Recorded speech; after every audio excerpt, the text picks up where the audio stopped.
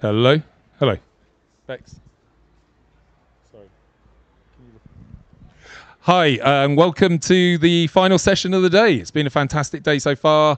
We've heard from people like Activision, Sawhorse, the crypto industry, covered a real broad range of subject matters, and I'm particularly excited about this one because GEEIQ are a fantastic company that are actually spending time really getting under the skin of data and how the metaverse works. So they've come a long way in a short amount of time, and they're working with some incredible brands just basically on the education of what's the right thing to do when you're looking into the metaverse, whether it's fashion or sport. So I will now hand you over for a fantastic insight into that world. Thank you very much.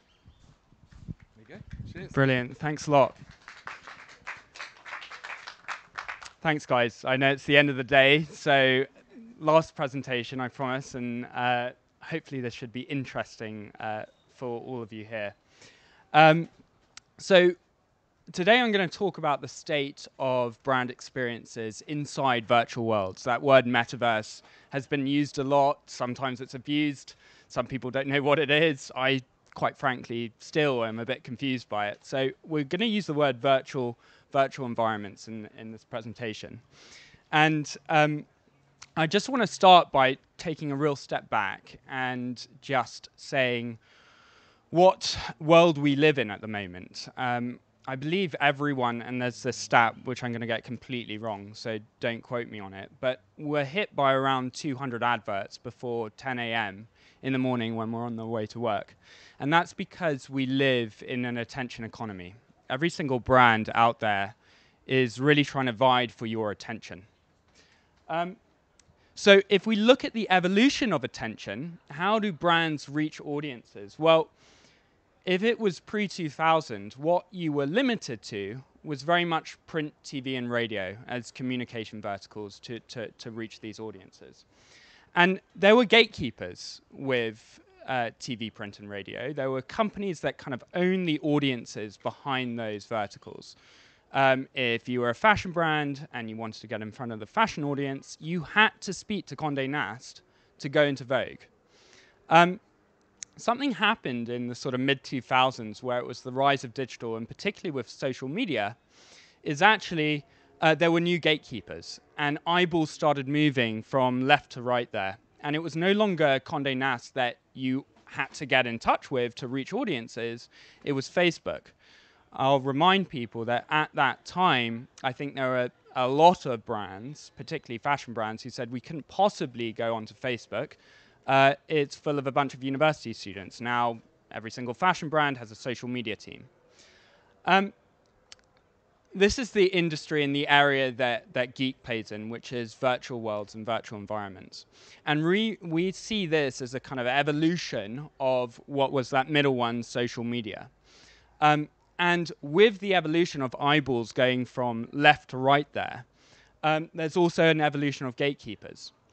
So actually, it's no longer Facebook that you need to get in touch with to reach your audience. It's actually Roblox that owns the eyeballs. It's Fortnite that owns the eyeballs. It's Rec Room. It's Minecraft. Zepeto. So that's the area that GEEIQ plays in, and that is the evolution of attention, where time is being spent. So what's happening right now is there's a kind of battle for attention, and it's being measured in time spent. So if we look at the reasons why Facebook has changed to Meta, and a big reason why I started GEEIQ with my co-founders back in 2018 was because Facebook was one of my clients at a previous company I was working at. And they were essentially looking at gaming as an opportunity to reach audiences. And I was quite confused. I said, why are you looking at gaming?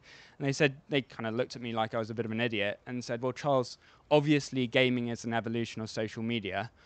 The people are going inside these games not just to play anymore. They're actually going inside to socialize. Now, if these individuals are going inside to socialize, what does that mean for us as a business? It means that we're going to become obsolete.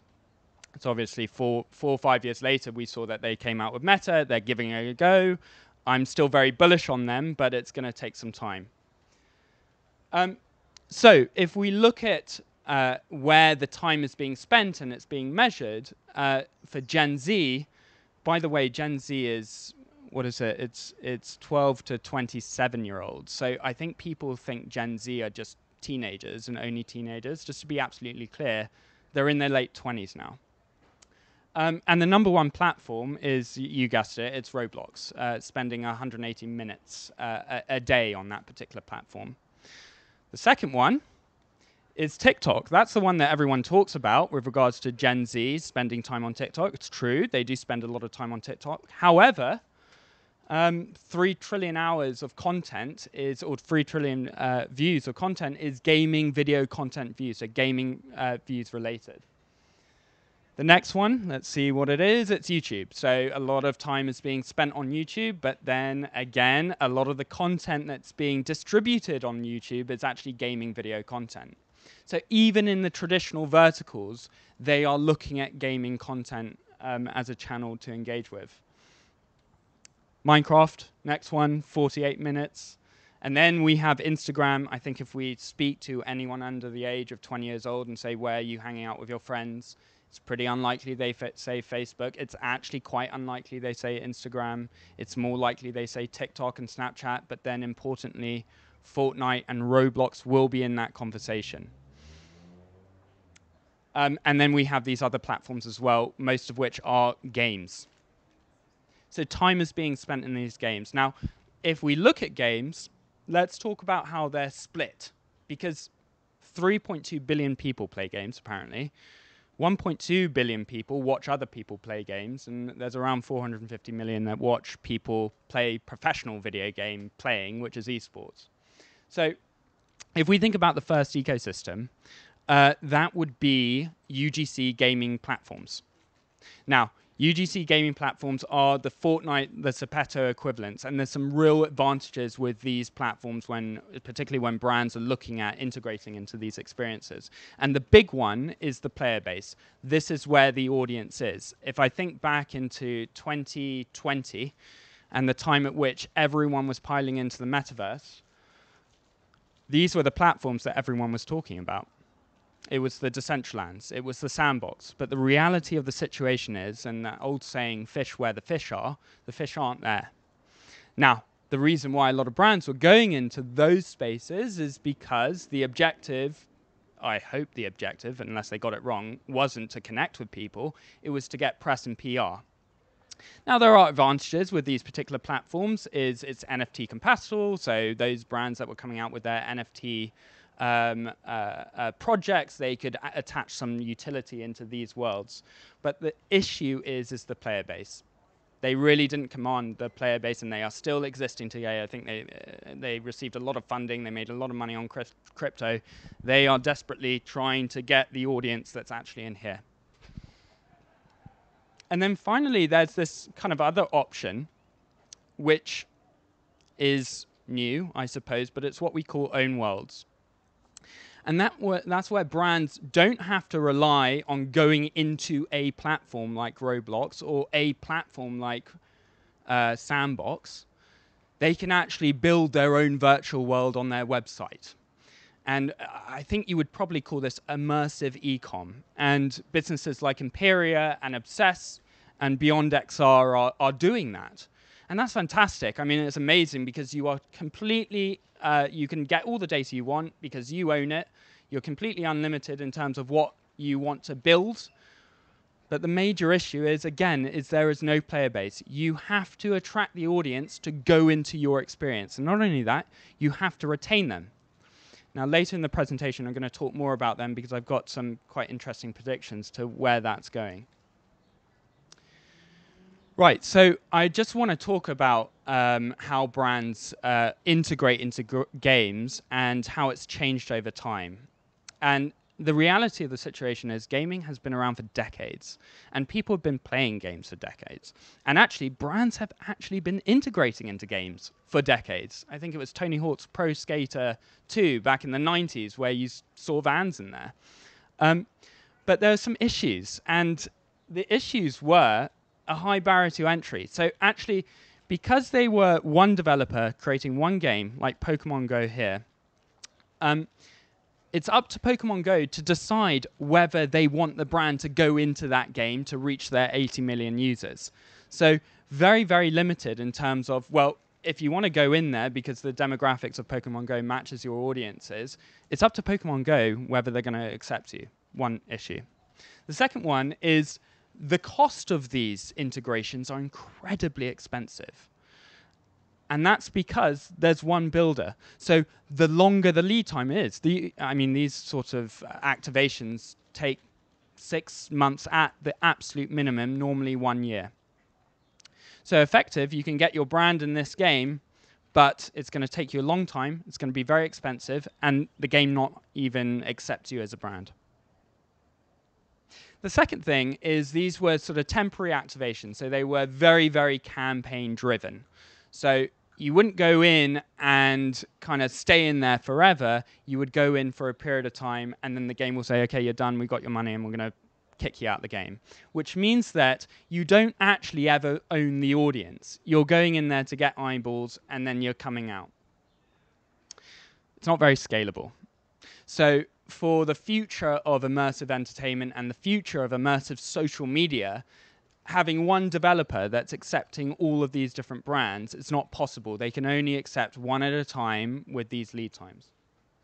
Right, so this has been the case for a very long period of time, and Gucci was GEEIQ's first customer, and a lot of the work that we did were activations like this at the start, and these activations still happen today. We saw that Porsche yesterday went into the Overwatch game, I think it's Overwatch 2, that would have been a traditional game activation, so it still happens.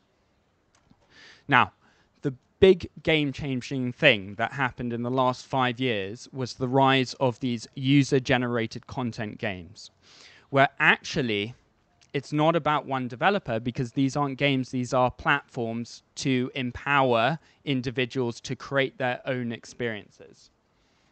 What does that mean? It means because there's not one developer, it's a much lower barrier to entry, and actually it's not up to Roblox who goes in. It's a bit like when you create an Instagram profile, anyone can go into Instagram and create that profile. So that also allows for shorter lead times, because you can work with, I think we just saw Nick here from Sawhorse. You can work with Sawhorse to build inside Roblox.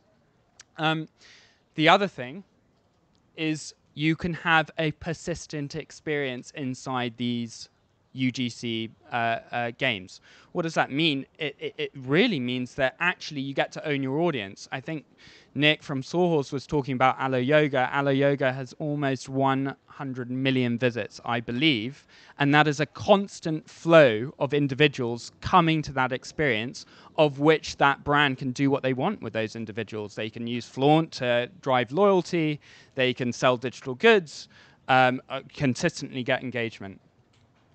That's scalable. And that's the word that's really important. Because actually, if we're talking about the evolution of social media, and we're talking about a place where users can come in and socialize and see each other and kind of live, play, work, it needs to be scalable. And certainly for brands, a big blocker has been that scalable approach. So that's what I would just want to hit home here a bit, is not all games are the same. UGC games are very different to traditional games, and the implications that it has on brands is very, very different too. Okay, so now let's talk about the data a little bit on, if we're looking at UGC games being the future of social media, what is the landscape of these UGC virtual environments? These are your options. So we start with Roblox. I mean, you're probably so tired of hearing that word, but you're going to hear it a lot in this particular presentation. Roblox, if we go back to sort of 2005, 6, 7, Roblox is the Facebook equivalent of social media. It's the biggest player in the industry. They have 300 million monthly active users, growing rapidly. The next one is Minecraft. Not many people know this, but you can actually go into Minecraft and build your own server and build your own experience there, and it's a huge user base. Very different demographics. One has to remember these different UGC platforms command different demographics. Then we got Fortnite at 100 million monthly active users. And then The Sims 4, another thing, not many people know that actually in The Sims 4, you can go in there and upload your own content. You do need to go to EA to get their permission, so it's sort of semi-UGC, I would say. And then we have Rec Room. Rec Room is a UGC platform that is VR first, but they are available on mobile now. Then we've got two others where the logo's not there, but I'm going to hazard a guess that that's Sepetto at 20 million. Sepetto is a really, really interesting platform and one you should all look at that we'll talk about later. Underneath that, I can't remember, but underneath that we have Decentraland and the Sandbox. And remember what I spoke about when all of these brands rushed in to these virtual worlds. The thing that I think if their objective was to reach audiences, the thing they didn't look at was this, which is actually the number of people going inside these platforms. So the rest of the gaming industry is looking at these UGC platforms with envious eyes. They know that this is the future of their own IP as well. So this is the CEO of EA, and EA has a host of different gaming titles, traditional gaming titles, but they are actually looking at the Robloxes and the Fortnites, and they're going, that's exactly the direction we're heading into, games as platforms. And it was quite interesting because I think FIFA, that well-known football game, now I think it's called EAFC, they released a social feature inside the latest game of that, and they saw a 150% increase in terms of their user retention. So one continues to ask oneself the question, are people going into these games to play, or are they going in to actually catch up with their friends? And the reality of the situation is the game mechanic is the excuse for going in. What keeps them there is actually it's an excuse for catching up with their friends. EA know it. Roblox and Sepetto and these others aren't the only ones who are going to be doing this. The other gaming platforms will be doing it. So, okay, so that's great. We've got these games of an evolution of social media. What does this mean? Well, this is an unprompted panel of Gen Z, Gen Z's most loved brands. Great, okay, that's really interesting. It looks like that Nike's #1, and then we have Gucci, and then Adidas, and H&M. But it's quite interesting when we overlay some data here and we look at the activations that these brands have done inside virtual worlds. And we're seeing a bit of a correlation between Gen Z's most loved brands and the brands who have actually activated inside this new space. I mean, it's not rocket science. If we take ourselves back to 2005, 6, 7, when all these brands went into traditional social media, fish where the fish are, if you're where they are, then it sounds like they're going to sort of love you.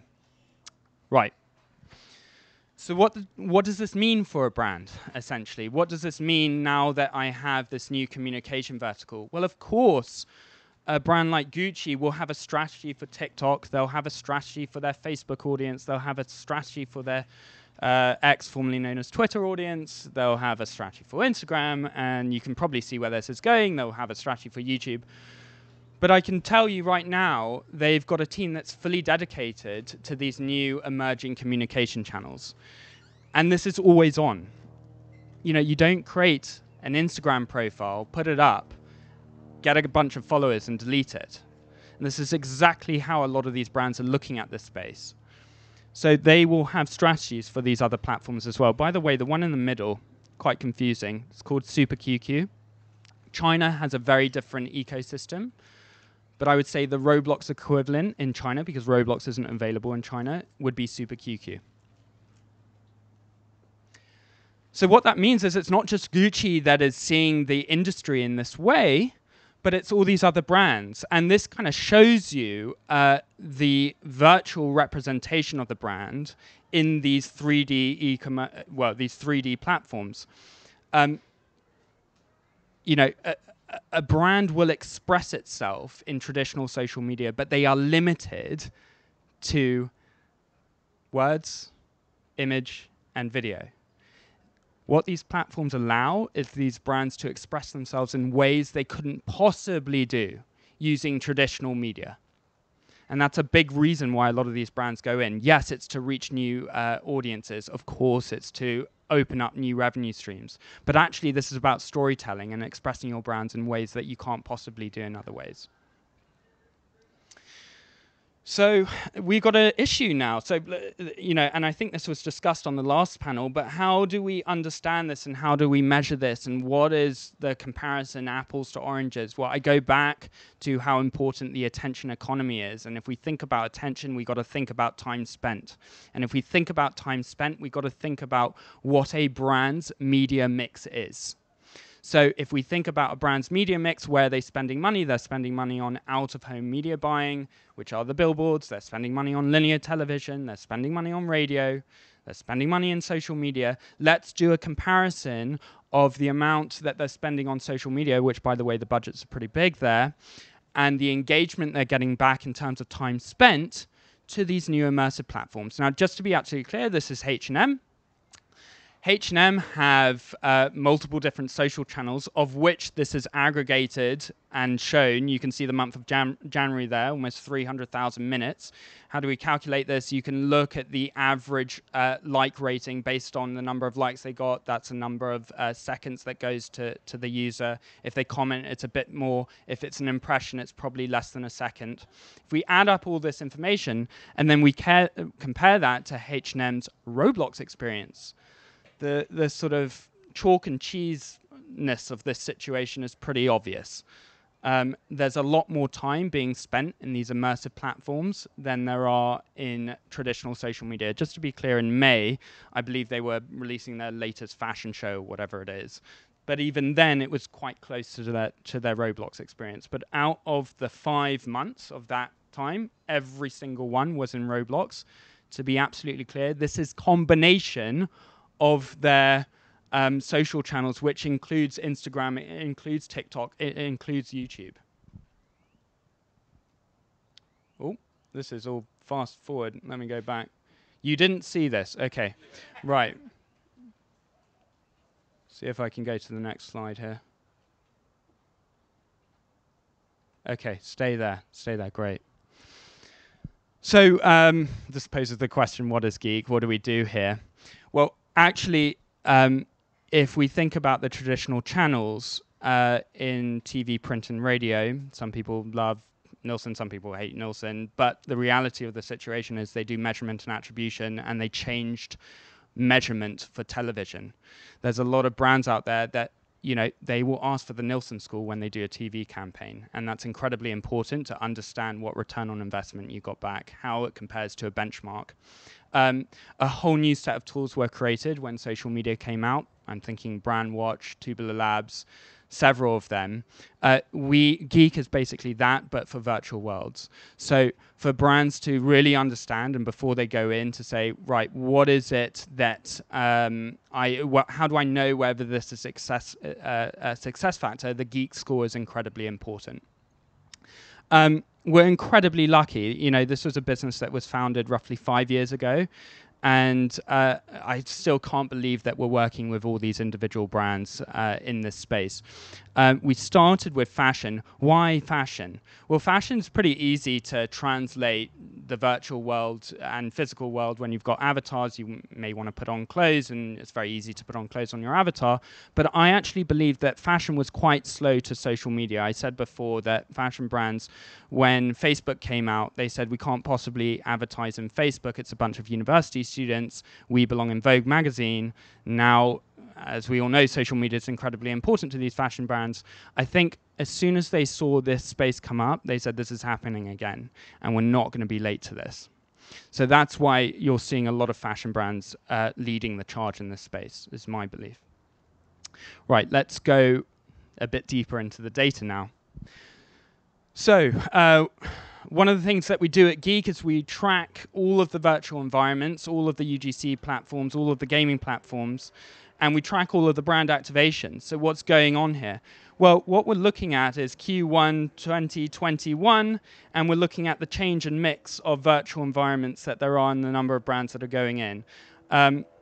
You'll see from Q1 2021, this is based on quarters, and these are new brands going in. This is not cumulative. You can see how it's changing over time, and actually Q4 of 2023 was a record-breaking quarter for brands entering this space. I think everyone is aware of the press and PR that's out there saying the metaverse is dead. That's not from what we can see over here. So there's over 200 plus brands just in Q4 alone that have entered the space.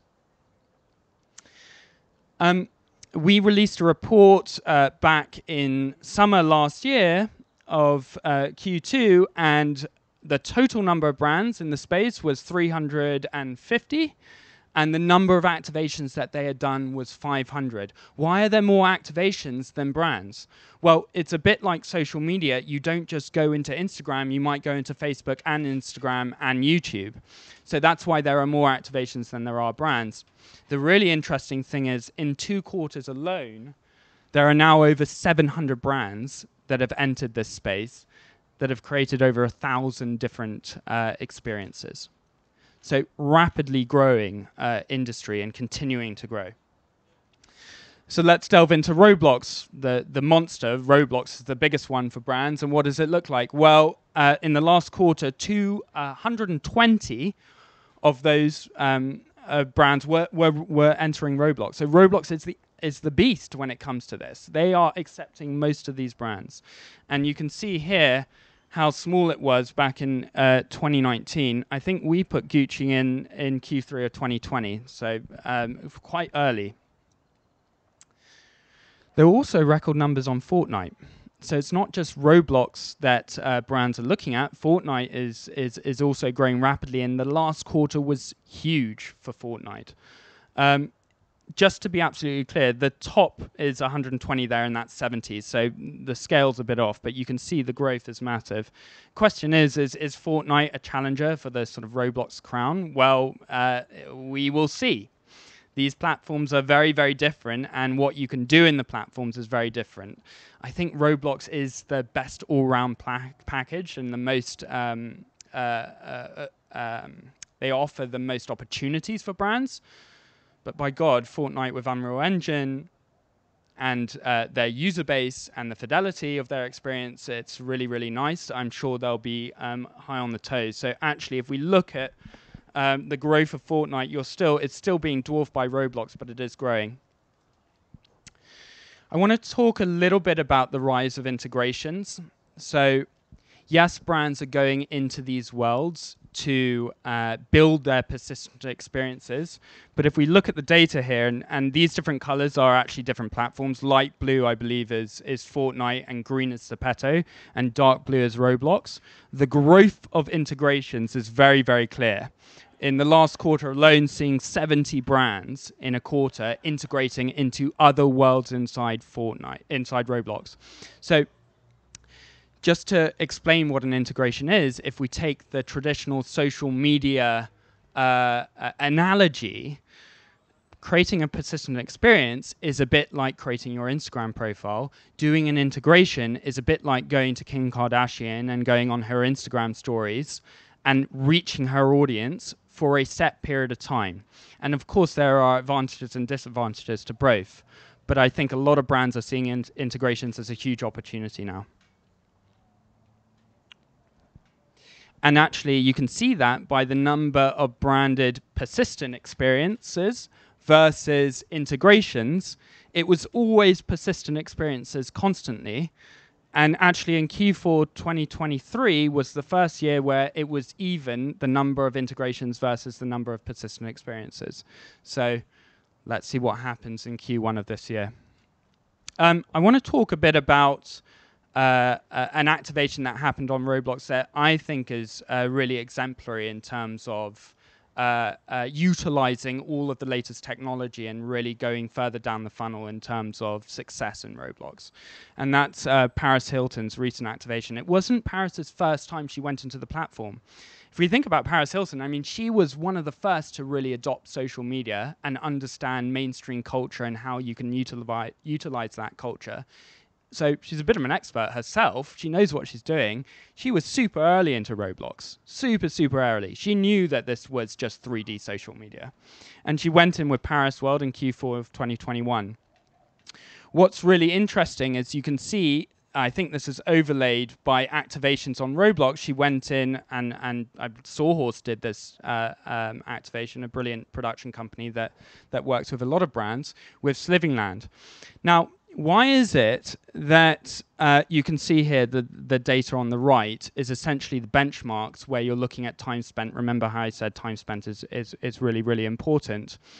How does it compare to these other activations? Why is Slivingland on top in comparison? I've purposely removed the other brands because I just don't want to get in trouble. But why is it that Slivingland is better than these other brands instead of time spent? It's because the way the experience has been crafted is it's been thought through in terms of the game mechanic. It's been thought through in terms of the value add to the player. It's really, really important that. So when a brand is going into these spaces, they've got to think how they are uniquely adding value. Also, I just put this in because I just love this as well. It was not just looking at how we can translate this directly to the Roblox community, but how can we use traditional advertising means to show what we're doing in that platform. And I'm not going to talk too much about Flaunt, but it's a really, really great technology. Further down the funnel, how do we get better ROI? This was one of the first of its kind and should be noted for that.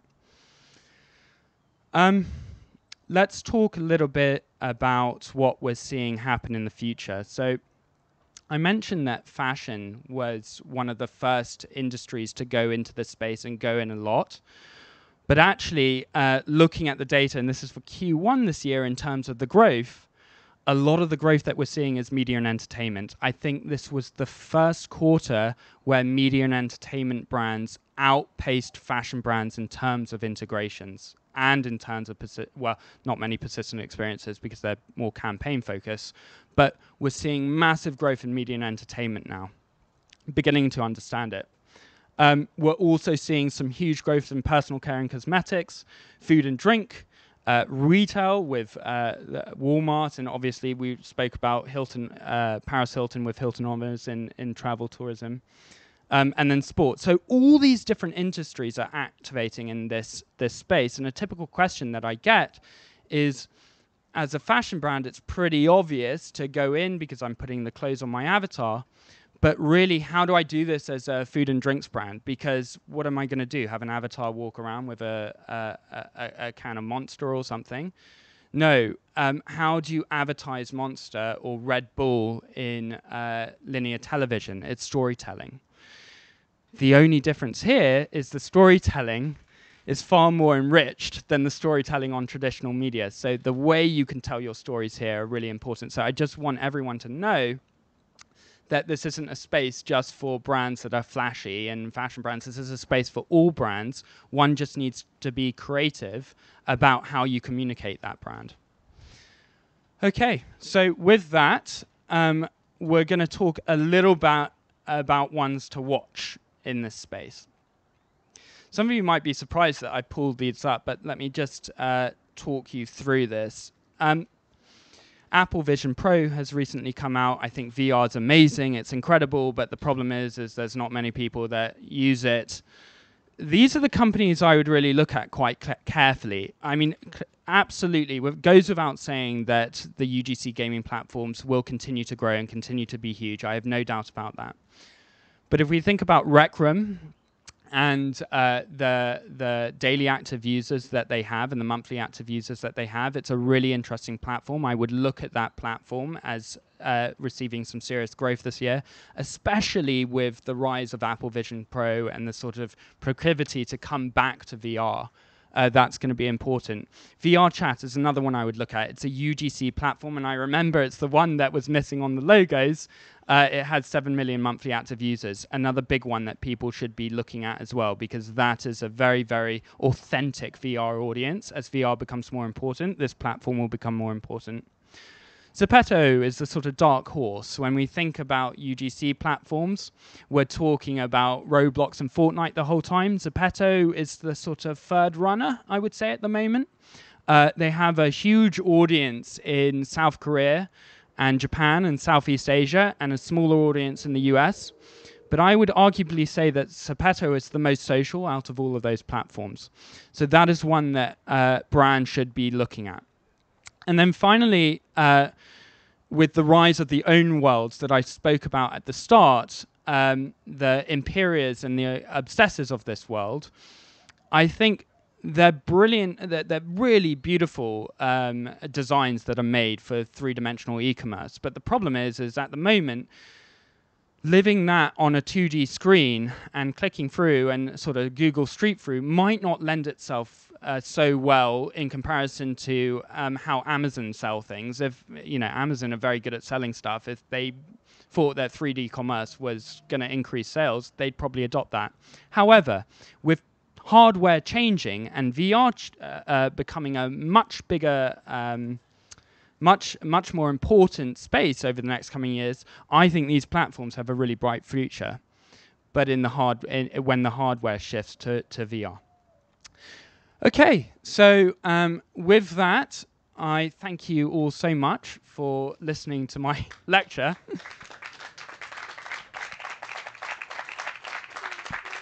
Thank you, and have a wonderful rest of South by Southwest. Thanks.